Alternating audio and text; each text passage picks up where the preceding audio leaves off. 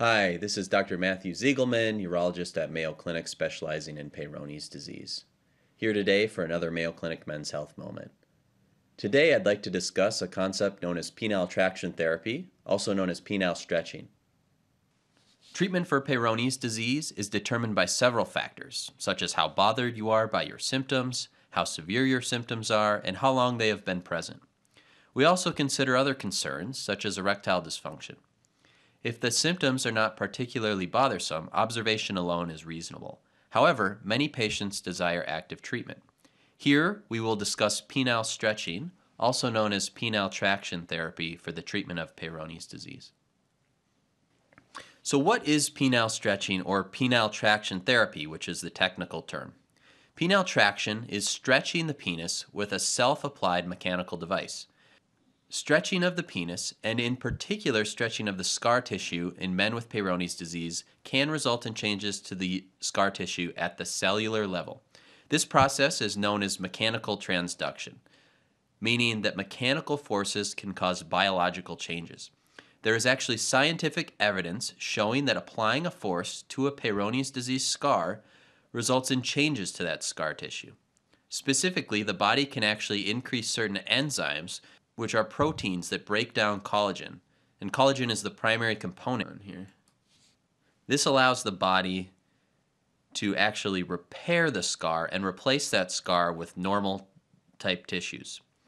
There are multiple other examples within different fields of medicine where traction is used, such as braces to straighten the teeth, or fixators to correct orthopedic concerns like broken bones or scoliosis, which is curvature of the spine.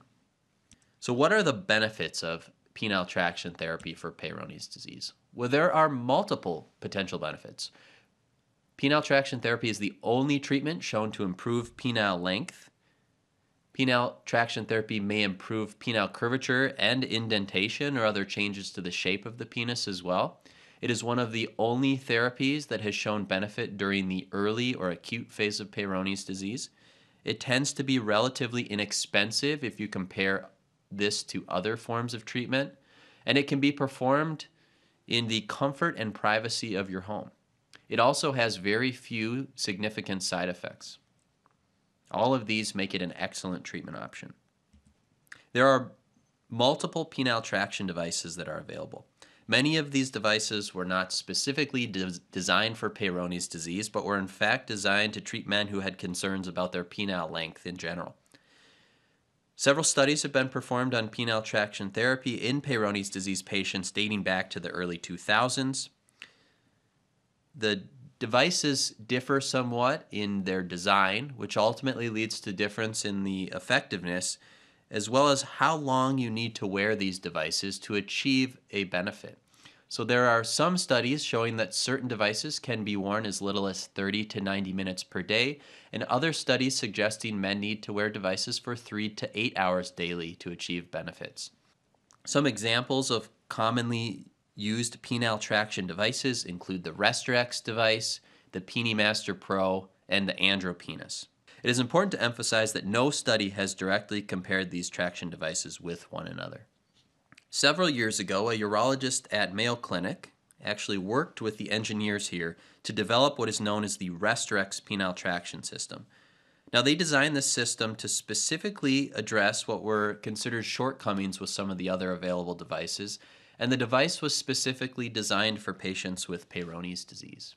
Certain aspects of the device that were considered unique included a more comfortable clamping mechanism to hold the device in place, the ability to change the amount of force that is applied to the penis while keeping the device on, so not needing to remove the device to increase the amount of tension, and the ability to apply counterbending. What we mean by this is the ability to bend the penis with the device on in the direction opposite the curve.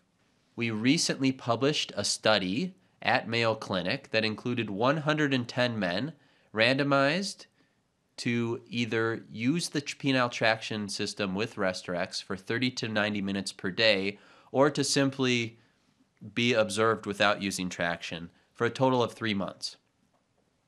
In the men who utilized traction, we saw an average increase in penile length of 1.5 centimeters, and about 30% of these men actually had more than 2 centimeters of length gain. We saw an average decrease in penile curvature of 12 degrees, with more than 25% of these men achieving more than 20 degrees of curvature improvement. 2/3 of patients who used the device stated they were satisfied with the treatment. And this was really the first study to show improvements in penile curvature in any patient utilizing a device for less than 3 to 8 hours per day. The study itself is likely the strongest level of evidence that we have to support penile traction therapy for Peyronie's disease. Traction therapy tends to be well tolerated with minimal side effects. The side effects we see include temporary changes to the color of the skin on the head of the penis, some numbness or tingling along the penile shaft, mild penile pain, and rarely do lumps or bumps or even swelling. All of these side effects tend to be temporary and go away once the device is removed. We recommend penile traction therapy as part of the treatment protocol for Peyronie's disease in many patients. This is ideal because it can be used early on during that acute or inflammatory phase, or later on when patients have stable symptoms. The penile traction therapy device should ideally be worn for at least 30 to 90 minutes most days of the week for the first 3 to 6 months, and then we encourage patients to use the device maybe once or twice per week. We call this maintenance therapy.